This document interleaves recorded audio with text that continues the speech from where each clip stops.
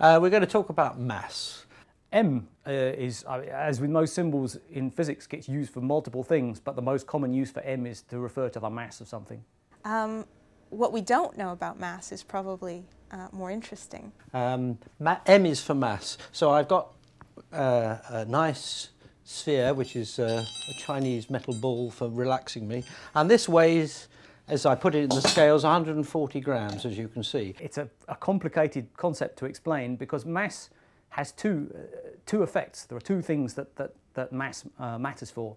And this is what people normally mean by mass, having a solid object which is really heavy and compact. But the dictionary says that there are two different definitions according to Chambers. One is gravity. The more massive an object is, the stronger its pull of gravity is. This is the mass which acts downwards, pulling this towards the Earth. And if it's a heavier object, that is, it has more mass, or if I put on weight, as I stand on the scales, I weigh more. This is a smaller mass, which came from the Red Nose Day a few years ago, and you put that on there and it hardly moves, and I weigh it at about 5 grams. So you can actually measure the difference between these two quantities. And the other is how much something doesn't like being pushed around. So if you've got something that has a very high mass, it really doesn't like being, you have to push it very hard to get it to move at all. Now there's another aspect of the mass according to my version of Chambers' dictionary, and that is its reluctance to move. If something has a very low mass, then it's very easy to make it move. So if I put these objects here and try to measure how reluctant this object is to move, I can flick that, and I'll do this with full vigour, and it really moves. Did you see that? I did. Oh, I'll pick it up again.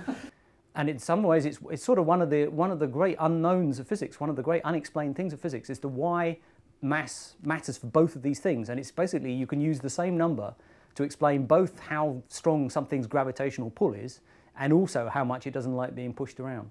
And now I'll do it with this one, with the same vigour, although I'm very reluctant to, because I know. And you can see that it moves, but it's more reluctant to move and doesn't go with the same speed. In fact, it hurt my hand. That is called the inertia of the object, and it's the inertial mass of the object. It's the reluctance to move. In the dictionary it said it's the resistance, but I prefer to think of the object as wanting to stay still, to be inert, and it wants to stay where it is. So those are the aspects of mass that we know about right from our childhood, but the really fundamental question that hasn't been answered is what causes mass? That's, again, there you're venturing into very deep water, I have to say. If you really want an answer to that question, you have to ask a particle physicist, because they're the people who really understand these fundamental properties of matter. As far as an astronomer is concerned, it's just a property that objects have, and we're quite happy to accept it as such. And this is one of the questions that we're hoping that the Large Hadron Collider might answer if it uncovers the Higgs boson. This is a big particle that we think might be involved with making objects actually have mass, but nobody has actually seen it yet. What is the origin of the mass of the electron, or the mass of the proton, or the mass of a quark, or any fundamental particle? Because there is no... there is a theory, but the theory hasn't been properly tested, so it's still a hypothesis. There's a theory due to Peter Higgs of Edinburgh that says there's a huge field throughout the universe, permeating everywhere, with a particle associated called the Higgs boson, and it is the presence of this field coupling to each particle which gives them mass. But nobody yet knows whether this theory is right, whether there's one Higgs boson, two, or whatever, and that's the current state of play. People have asked this question. William Waldegrave set a bet about 10 years ago, well, it must be more because he was in the Conservative government, that he would give a prize to the best explanation of what a Higgs boson was. And the winning answer, or something like the winning answer, was that imagine you go into a cocktail party and you're very attractive, so you found a £10 note and you're saying, I've just found £10, who dropped it? Everybody would come rushing towards you, and then if you tried to move through the party, you would be surrounded by people and find it very difficult to move. Whereas if you came in and said, I've just lost £10, has anybody found it? You'll find everybody move away from you, and that would be an anti-Higgs boson.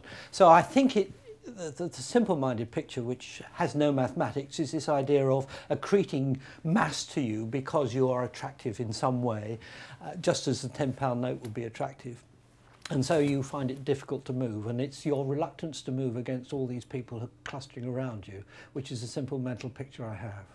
Well, in astronomy, oftentimes we don't use the most sensible units for measuring mass. So in truth, sometimes we talk about measuring things like the mass of the sun in grams or kilograms, which gets into very, very large numbers. As with everything in astronomy, the numbers get so big that they become completely meaningless. So it's, you know, one with an awful lot of zeros after it. Well, the Large Hadron Collider is meant to be working at energies such that they would be able to detect the Higgs boson if it's there. The energy range covers it, but then unfortunately as soon as they got it up and running, the helium leaked out and the whole thing, well, there's a huge amount of damage and it's gone back by about 6 months. So in the next few years maybe we'll detect the Higgs boson and then I'll find out more about it and whether it's right or not. In my line of work, I'm talking about the mass of galaxies or even clusters of galaxies, and these are some of the largest objects that we know about in the whole universe. So what we tend to do is actually measure things not in kilograms, but actually in units that are kind of more associated with the things we're interested in. So for example, the main mass unit that astronomers use is the solar mass, the mass of the sun. And that's kind of a useful number because, for example, if you figure out that some galaxy weighs 10 billion times the mass of the sun, that immediately gives you a feeling that it's probably an object that's probably got about 10 billion stars like the sun in it. Even then, the sun is so small compared to these large numbers that we have to talk in terms of billions or thousands of billions or millions of billions of times the mass of the sun.